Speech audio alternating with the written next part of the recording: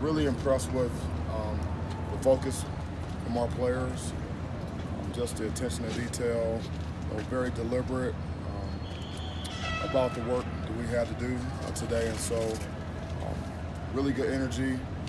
Talk to the guys about taking it one day at a time, the preparation, just looking for improvement. What do I have to do to get better? How can I get better? Am I doing that? Did I do it yesterday? Will I do it tomorrow? And staying neutral in the situation, just taking it one day at a time, one moment at a time, figuring out, okay, what do I have to do to play well? And so I had really good focus today, and I was happy the way they approached it, so it was a good day's work. Coach, it looked like you answered a similar question as the other day, but as your first game as a head coach, are you expecting any butterflies, maybe being out on the field, thinking of the people who helped get you in that position, anything like that come Friday night? No, I don't anticipate having that. This is actually not my first experience as a head coach in the first game, and so I've kind of already been through that. I'm just really focused on what has to be done, just game day operation. But I'm looking forward to it. But it won't be anything out of the ordinary for me. Game week is always a little bit different for the players. Do you feel like they've dialed into the game plan and picking up all the little details that you guys are pushing on? Yeah, I feel like the game plan is unfolding, and guys are really starting to really have a good understanding of what they need to do in the plan and what our opponent's going to do or what we've seen them do. And so that's been really good. You shouldn't see a whole lot of change on the way you guys behave on game week if you've been practicing the right way during camp. So it's been an up-tempo, fast-paced. Guys are playing hard, but that's the way we practice all the time. It's really just the only thing that's different is that we're game planning. And so we really put an emphasis on that with our players. Just telling them, we're going to practice hard. We're not. When it's time to go hard, we're not saving it. You have to trust your training. We'll get you back. Your legs will be ready for the game. But when it's time to go and it's time to practice, we got to get after it. So that's what these days are for early in the week. The Rams have a couple 250-pounders at tight end. I mean, what do big bodies act like? What kind of challenges does that present for a secondary? Yeah, they're big, strong, fast, physical guys, and so very talented. We just have to use our technique and fundamentals. We have to match their physicality. We have great eye discipline, great technique, and go play. With this being your first Rocky Mountain Showdown, what do your players do? They talk about it like this is a big rivalry, this is a big deal, or it's just another game? I haven't heard the players talk about how big the rivalry is, but I know that it's a huge game because there hasn't been a day that I've been here since December 5th that someone hasn't said something about this game to me and how important it is. And so the players know this. Every game is a big game, but I just look at them as great moments. Great moments. You don't get that many when you play football. You're not playing 100 games a year. And so it's a moment that we can embrace and show what we're all about.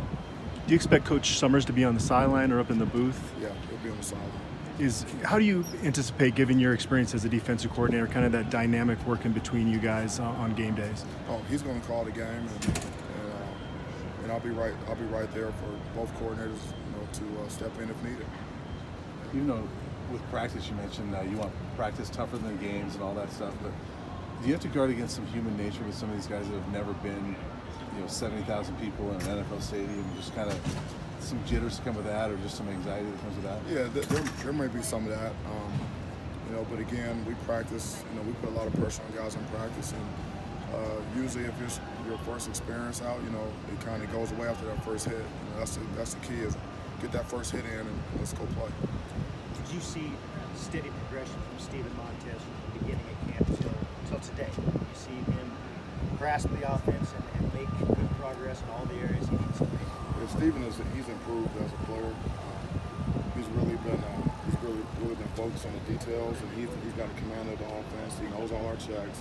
He's a really smart kid. You know how talented he is, and I'm actually seeing more leadership from him.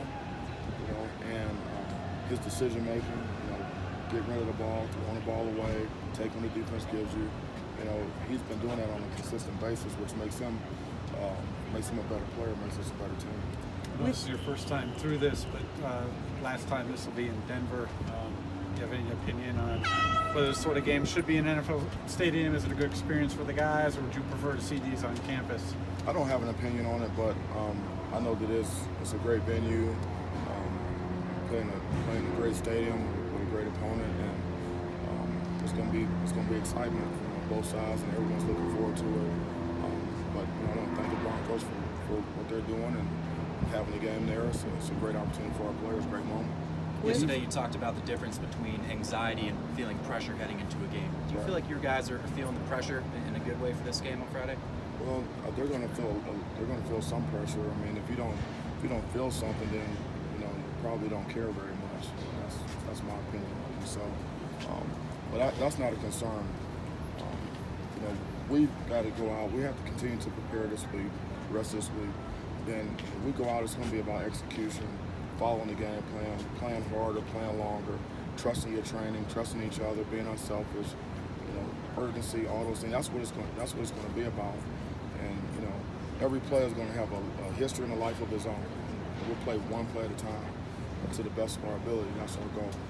With you and Mike Bobo both having coached at Georgia, is there some bragging rights on the line with this one?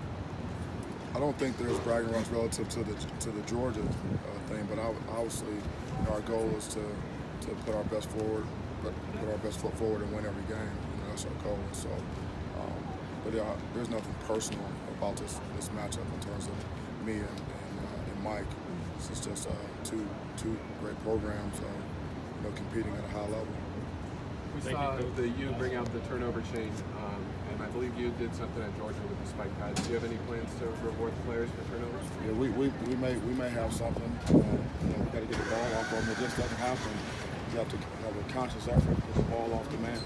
So first thing we got to do is we got to get some takeaways, and we'll see what happens after that. Thank you, Coach.